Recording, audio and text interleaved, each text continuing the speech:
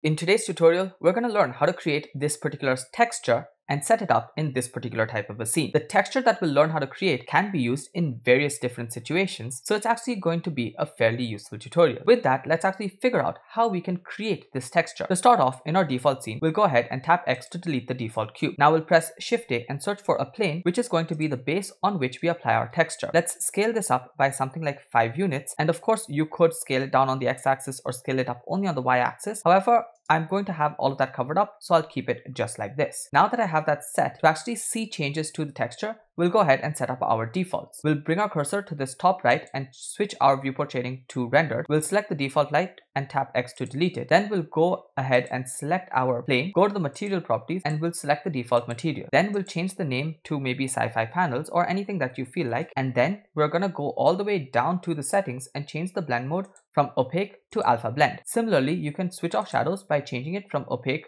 to none, and that should be enough to set up your material. Now we can press 7 on our numpad to go into the top view so that we can actually see what we create. Now to actually give it a material, we'll bring our cursor to the junction of these two windows, click and drag to create a new window, and then change this from the 3D viewport to the shader editor. Then we'll tap N to remove this side panel, and as long as you have the plane selected, you should see the material nodes over here. If you can't see them, make sure that the object is selected and then tap A to select everything and period on your numpad to centralize the nodes. Now we don't need the principled BSDF, so let's select it, tap X to delete it, and then press Shift A and search for two different shaders. The first one is going to be a transparent BSDF and the second one is going to be an emission BSDF. So once we have both of those set up, we have to combine these two together. To combine them, we're going to press Shift A and search for a mix shader, and we're going to connect the emission to the top socket and the transparent to the bottom socket. Now we can take this output and plug it into the material output, and we should have a mix between the emission and the transparent. We're going to control this factor using another texture, and that's going to be the Voronoi texture. So let's press Shift A and search for a Voronoi texture, and now we're going to change this from Euclidean to Chebyshev so that we get squares. Let's initially take the distance and plug that into the factor to see what we have, and you can see how we start getting these little square-like patterns. To make it more prominent, we'll press Shift A and search for a color ramp node and plug that in after the Voronoi texture, and we can just crunch in the black and crunch in the white. Similarly, I actually want to add in another stop, and to add in another stop, you can control click or you can press this plus button. Now that gives me another white stop over here, but let's go ahead and give it another stop over here by control clicking, and this time this last stop that we just created will be changed to a black color. Now I think this sort of a distribution is good. However, you'll see why we did this in a while. The next step that we need to do is actually get this to have more lines present in between, and that's actually very simple to do. All we do is take this Voronoi texture and feed that into another Voronoi texture. So let's press Shift D to duplicate it and plug that in right over there. Now that we have this, you get all of these nice lines, and if you want to see something cool that we do with this sort of a texture, you can check out this particular video over here. It's one of my earlier videos, but I still think it has a lot of value. Once you're done with that, the difference that we're going to do is instead of just using this, we're going to convert this to a crackle texture. To get the crackle texture, we're going to take this Voronoi texture and press Shift D to duplicate it, and then subtract these two by moving a bit on the fourth dimension. So for that, we're going to have to change both of these from 3D to 4D, and similarly, we're actually going to change this Voronoi texture to 4D as well, so that we can play around with the W later on. But once we have this, let's search for a math node and then subtract out this Voronoi texture from this Voronoi texture and use this output as the input to the third Voronoi texture. Now we just change the W for one of them, and you can see how we get these really nice crackle like effects, and this looks really cool. If you want a video where we've used this crackle texture, you can check out this video over here. Now to make this more liney, what we're going to do is we're going to increase this scale over here, and you'll be able to get so many more lines, which I think looks much more sci-fi. Now that we have these, you can see that by changing around the W socket of the other one, we do get this continuous changing pattern, and you could just have this change as an animation all by itself, but that's not exactly what we're going to be doing today. What we're going to do is use this as the side panels or the roof based on your preference, or some sort of a passageway. But before we do that, let's go ahead and just change the emission colors. So let's make this a pinkish color, reddish color, orangish color. It's really up to you. For the tutorial purposes, maybe I'll keep it at this sort of an orange, and then increase the strength from 1 to maybe something like 5. Now we should get some nice bloom, but we don't get that because we have to go to our render properties and switch on bloom from here. Apart from that, we can also switch on screen space reflections, and now this is what we get. Let's go ahead and give something for it to reflect on. So let's press Shift A and search for a mesh plane, or just type in plane and then scale this up by 5 units as well. Let's press GZ to just bring it down by a little bit and give it a new material by going to the material properties and pressing this new button. Let's go ahead and increase the metallic all the way to 1 and reduce the roughness down to something like 0.2. Now there should be really nice reflections from this panel onto this floor. Let's press GZ to move it around a bit. And if you're unable to see nice reflections, make sure that you have the Sci-Fi panel material selected. Go all the way down and change it from alpha blend to alpha hash. That way, you'll definitely be able to see reflections. Now that you have this sort of a nice reflective material set up, you can go ahead and work with the floor and maybe play around with the roughness a bit as well. But for now, I'll just leave it like this. Let's select both of them and press RY90 to just convert it to a standing structure like that. And then I'll press GX and I'll move it by maybe -3 units. Similarly, I want one on the right hand side, so I'll press Shift D for both of them, and I'll change the orientation axis to the 3D cursor, and I'll press RZ 180, and that should move it to the other side like that. Now let's create another floor. So plane, search for a plane, and then press S and scale this up maybe 5 units, and that is now our floor. We can always move the floor down, so let's move the floor down on the Z axis by maybe 1 unit, and to make it move down we're going to tap minus so that it becomes -1 unit. Similarly, we will require a ceiling, so let's press Shift D, Z, and maybe lift it up by 4 units. So now that we have that selected,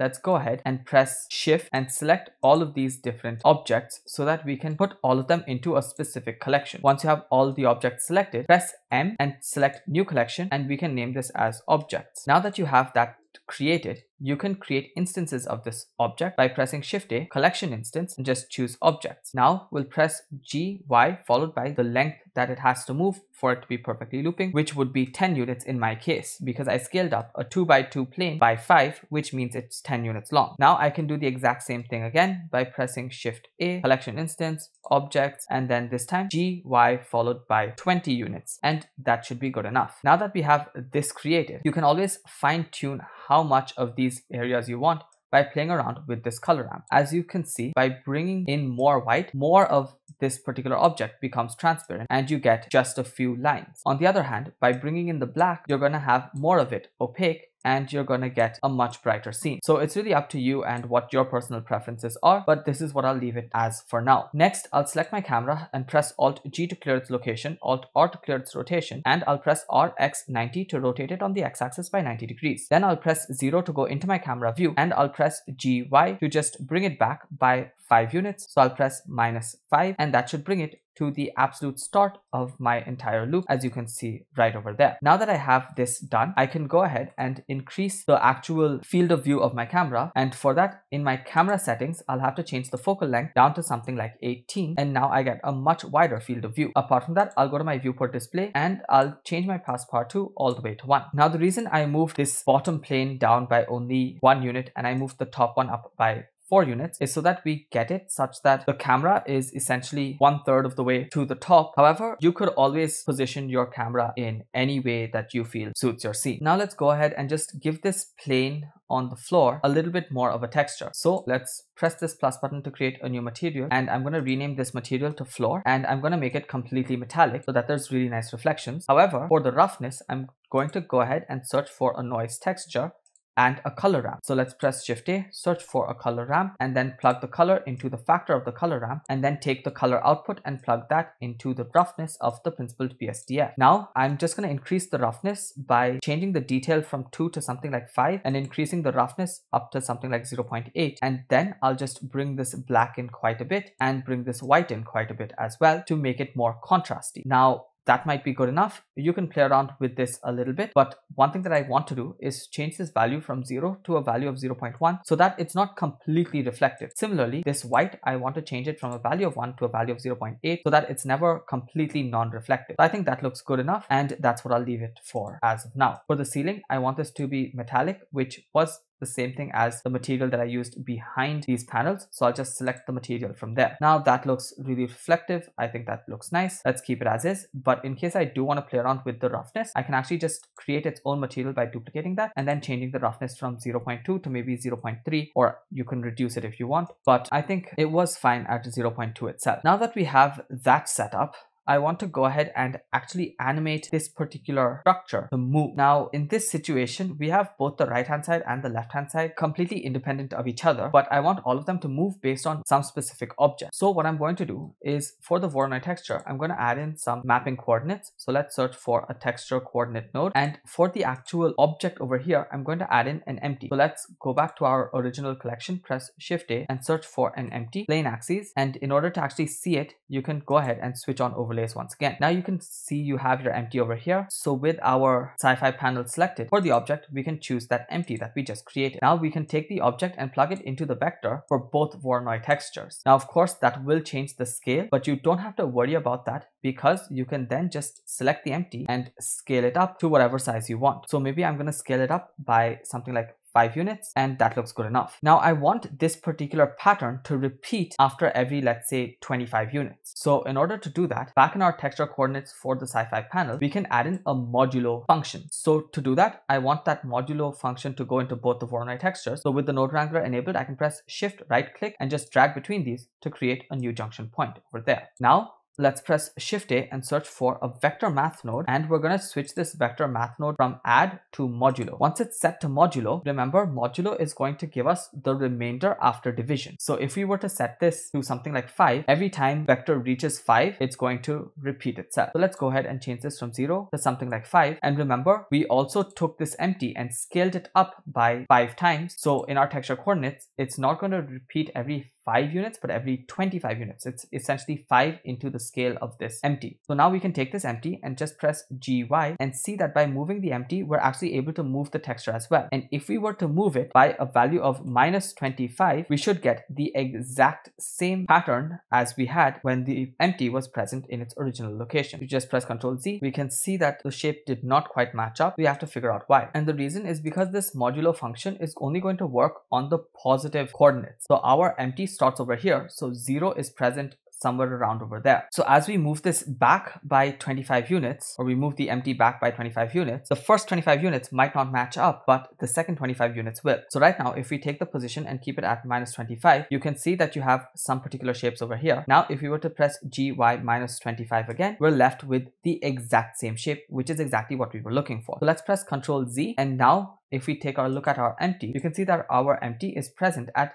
a value of -25 on the y-axis. So to actually keyframe the animation, we can go ahead and set our output properties. We'll change the resolution to 200%. And remember, I keep this at 200% and 60 FPS so that you get a 4K 60 FPS animation. If you want to download the 4K 60 FPS animation, you can go ahead and download that from either my Patreon, where you can buy the blend file along with the material and as many animations as were created for this at the highest resolution as a single product from the shop, or you can go ahead and subscribe to our monthly tiers where you'll get every single animation that I create. Of late, I haven't been able to post regularly, but I will be posting regularly from now onwards. So I really do hope that all of that helps you out quite a bit. I'm going to keep the end frame at 300 so that it's a 5-second long animation. Output folder can be wherever you want it to be. File format, I'm going to choose FFmpeg video with the encoding changed from Matroska to MPEG-4 and an output quality of perceptually lossless. Then I'm going to press the back arrow to go to frame 0, and with the empty selected, I'll go ahead and tap I and choose location. Then on frame 300, which is the last frame, I'm going to go ahead and press GY -25 so that it moves by 25 units once again. I'll tap enter and tap I and choose location. Now I'll come down here and tap T and choose linear, and that way we should get a smooth loop as it goes from this section to the other. Now we have to go ahead and figure out how we're going to get this entire background to fade into the distance. So we'll go to our world properties, or we'll change this from object to world. And again, if you can't see the nodes, tap A followed by period to centralize the nodes. We'll change the background color all the way to black. and we'll give this area some sort of a volume. For that, we'll press Shift A, search for a volume scatter node, and plug that into the volume of the world output. Now we can reduce the density down to something like 0.1 and then just slowly increase it until that last bit is faded out. But what I'm actually going to do is I'm going to use a principled volume node. I'm going to plug that in, and I'm going to change the color all the way to a bright white, but I'll reduce the density down to maybe 0.2, and I'm actually going to give it a little bit of emission. So let's change the emission to 0.1, and I'll change the emission color to the same orangish color, so something like that. Now the density is still too high, so let's change that down to 0.1, and the emission strength is also too high, so let's change that to 0.01, and that looks very good. I think that I want this to actually go on for just a little bit longer, so I'll go ahead and just create another instance. So let's select this, press Alt D, and then press Y followed by 10, and then press enter, and now I can just Shift R to repeat that process as many times as required. If I switch off overlays, this is what it looks like, and I think that looks pretty good. If you were to play the animation, the entire thing would repeat. Now that might work just as is if you wanted to, but what I think I'm going to do is I'm going to add in a gradient to the density so that this area remains far brighter than it is right now. To do that, we can search for a gradient texture, and we can go ahead and plug this into the density of the principled volume. Now let's press Shift A and search for a color ramp node, plug that in after the color so that we can actually make sure that instead of being a complete white, it ends up getting a maximum value of maybe 0.1. Then let's go ahead and just rotate this about the Z-axis. So let's press Ctrl T, add in the texture coordinate and mapping nodes, and we'll switch from generated to object. For the object, we can go ahead and just select our camera, and that way everything's happening from the perspective of the camera. So now let's just rotate it on the y-axis by 90 degrees, because I believe that's how the camera would work, and then just move it along the x-axis till you get the exact type of lighting that you were looking for. Now I currently have this set up opposite, so instead of rotating it on the y-axis by positive 90, I'm going to rotate it by a negative 90. Now you can see that we do have quite a bit of density out over there, and we have quite a bit of brightness nearby our camera if we just fine-tune that position. So I think something like that looks great, and hopefully it does fade out completely into the distance, but I don't think it's fading out completely, so I'm just going to increase the density by a little bit by changing this value from 0.1 to maybe 0.2, and now you can clearly see how it fades out completely, and that looks great over there. So we have really bright sides over here and a complete fade out over there, but even in that fade out there is a little bit of light that is being passed through. Maybe we can change that to like 0.3, and yeah, that's even brighter now. So it's really up to you. And I think this currently looks a little too yellow, so I might change around the colors a bit till I get something that I like, but that's essentially all there is to create this animation. All you have to do after this is press render animation. However, before you do that, in case you want to add in just a little bit more of change or differences in brightness, you can play around with the W value of this Voronoi texture over here. That way you can clearly see how certain areas light up and certain areas go back down, which is quite a cool animation by itself. So instead of having any motion, you could have just this, but I think the motion plus this gives quite a cool effect. To make this looping, you're gonna have to go to frame 0 and just hover over the W value at whatever you want. So maybe we can start off at 0 and just tap I, and then on frame 300 you have to make sure that it's at 0 itself, so hover over it and tap I. Now at around frame 150 we'll change this value from 0 to maybe something like 1 or even lesser. It's really up to you, but once you have that done, tap I, and now you should have 3 keyframes. Make sure that you change the interpolation to linear, and then when you play the animation you should have some motion in that as well. Now my playback is very slow and laggy, so I'll change from play every frame to frame dropping. Get a realistic idea of how fast this is moving. Now I might play around with that, but until then, the only thing left to do is render out the animation. I hope this was an interesting tutorial and you learned something from it. I tried to keep it fairly simple, but I do think the tutorial ended up becoming a little longer than I anticipated. I will try my best to post videos every single day, so until the next video comes out tomorrow, thank you so much for watching, keep creating, and don't forget to stay creative.